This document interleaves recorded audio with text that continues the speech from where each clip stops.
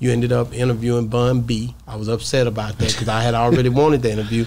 Yeah, big congratulations. You just had a huge event a few weeks ago, the Houston Rodeo, massive success. Because I'm a big UGK fan.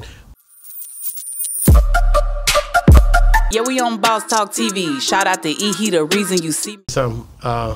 When you left here, I'm gonna go back to the hip hop. You left here and you know, again, you reaffirmed what I had said about, you know, y'all getting a little bit easier than us, getting things done a little more. You ended up interviewing Bun B. I was upset about that because I had already wanted the interview. Yeah, big congratulations. You just had a huge event a few weeks ago, the Houston Rodeo, massive success. Because I'm a big UGK fan.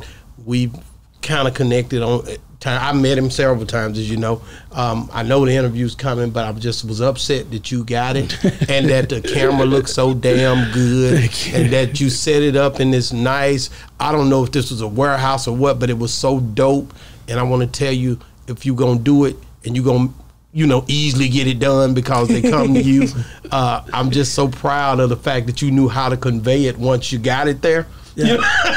Yeah. You like, is this a compliment or what? I'm like, where's he going with this? I know, me too. No, I loved it, man. Though I mean, but I just had to say it that way because I want him to know, to feel my pain. I didn't want him to get it first, but he got it, and it's for the Rasa.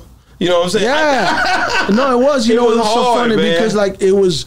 Anytime I get into a conversation, you know, and those that know my background, my promoter background, you know, one of the first artists that I launched my current company with, right, Premier Live Experience, was actually with Joe Budden. So I did 8 shows with Joe Budden over the course of like maybe 16 months. So I got really close to his management team. And to this day, you know, one of the guys that's on his team has been one of the few mentors that I've had in the music industry. So I'm close to these guys, and you know, they were part of the reason why I jumped into podcasting. And one of the conversations I had with Joe's manager, or one of the managers, was he mentioned to me, he's like, man, dude, if I was you, I would, you know, really, really lean into the Latin aspect of who you are on your platform, because, you know, I've interviewed people like Jay Prince on my platform, and, you know, I've interviewed prominent figures, you know, and I could go down the list, but some of those conversations, though they were informative, and if you're a student of the game or a student in the industry, I'm trying to tell a story so people can learn, it wasn't it wasn't connected on a broader level. It wasn't getting the viewership that, you know, we all aspire to have with platforms. The moment I started shifting and started going, well, you know what, let me do a little bit more Latin-based content within this conversation, because to be honest, who better, right? Like, who could have those conversations? Who can navigate those conversations in that way? I felt that responsibility. So when I got in front of a Bun B, whenever I got in front of a DJ Paul of 3-6 Mafia, and we're having these conversations, because believe it or not, DJ Paul gave me almost an identical clip. As it hit your city, yeah, it's gonna hit your city, so get your tickets down. But how does it feel being able to have such long-term sustained success? And it did just as good, but Bun being a little bit more prominent here, you know, it went. And so when it went, initially it took off, and then went like 3 or 4 days ago, it picked up again. It just went viral on Twitter last week. It did 10 million views on Twitter, like literally a week ago. He said something on there that was dope about Pimp C and people using, you know, his material, his legacy, his likeness, and you know, and I felt him on it, you know. But at the end of the day, I just know that, man, Pimp, man, he was impactful. He stood for something that was greater than anything that we ever experienced. I don't think we've even ever gonna experience it again. Yeah, the way he represented the South. And it's hard not to get around him. If you're a true fan of the music and the culture in the South, you're not getting around Pimp C. Yeah, and I mean, like I said, you know, I feel a responsibility anytime I get in front of these guys that are looked at as legends, that have a strong voice.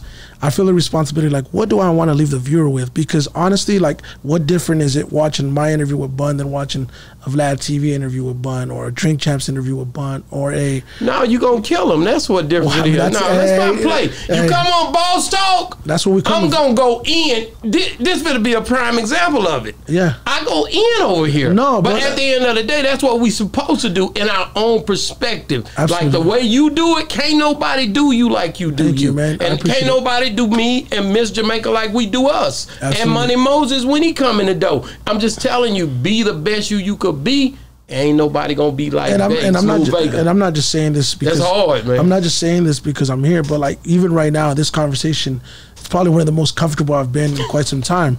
And because because a lot of times you'll come in, it's like I want to be conversational, I want to be able to be open, but with that specific situation, you're right. My goal is to this is what they're gonna do with it. I don't even want to watch it. I'm coming to knock your fucking head off. That's what I'm trying to do. You know what I'm saying? But then not even just that. It just depends on who you sit in front of. You don't know what their motives and how they're going to convey whatever you say and how it's going to come across, because some people love that clout, love to twist and turn what you say into making it sound totally different from what you really meant. There's a piece in that interview, that Budden interview. For those that are watching and that are becoming familiar with me for the first time, if you go back and you watch this interview with Bun B, there was multiple clips that went viral. You're right, the Pimp C clip, the clip about the Mexican American sport. Yeah. But believe it or not, there's a part of that interview that is my favorite piece of it that has gone really overlooked. But it's when he's talking about his wife, and when I spoke, she was there whenever we were doing it, and she was filming it. But I remember I saw her and I said, you know what, this is a perfect opportunity to talk about the balance of work and professional life, right? Because it's hard to balance that, and a lot of creatives that get into that space don't know how to maintain a personal relationship and a career. So I asked him, and man, what he said in that interview is so impactful to me that I feel like anybody that's a creative, anybody that's an entrepreneur, anybody that's in the music industry or aspiring to be in the music industry and has a relationship, or it feels like they're battling with how to manage and balance it, they should watch that clip. So you didn't clip it and put that part out? I have. I think I should bring it back now that I'm talking. I'm gonna bring it back tonight. I think I'm gonna cut it out. You know what I'm saying? Because it was real, because people don't understand. Like, to me, that's where I want to go. I want to get a little bit more personable. I want to get those layers of somebody's story. Like, yo, man, we understand. We already know the UGK story. So how many times can I tell it to you? It never gets old. It never gets old. But no reason it never gets old, because there's so many different aspects of it. I have so many different people that hit me up that I'll be trying to, and he don't realize this and they don't know this, but I go down through like Riding Dirty. I'm looking at every single person that was on that album. Yeah. Super tight. I'm looking at all the different aspects of who was on that album. The first one, you know what I'm saying? And just all the way through UGK for Life. Like, I'm looking at how they layered it, from Steve Belo to all of those by Corey Moe, all those guys, man, and just looking at them and just everything about them. UGK is that's Texas, man. Yeah. But not even just that. Just like how you said how comfortable you feel by just sitting right here, and how people don't understand that just having a conversation, it brings back a recollection of something in your past sometimes that you never even thought about bringing up in other interviews because of how comfortable you might feel at this moment in time. And just being asked a certain thing, you're like, oh, you know what?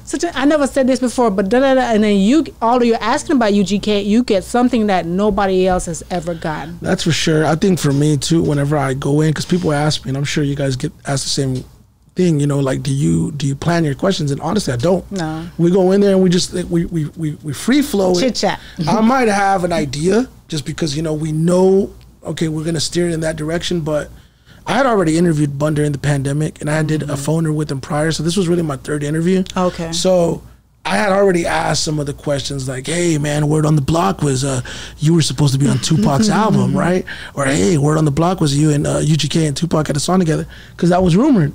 I've already asked that. I could have brought it back, but I want to have a new conversation. And then also, you know what? Like, we want to leave it open for future conversations, Yeah, we on Boss Talk TV. Shout out to E. He, the reason you see me.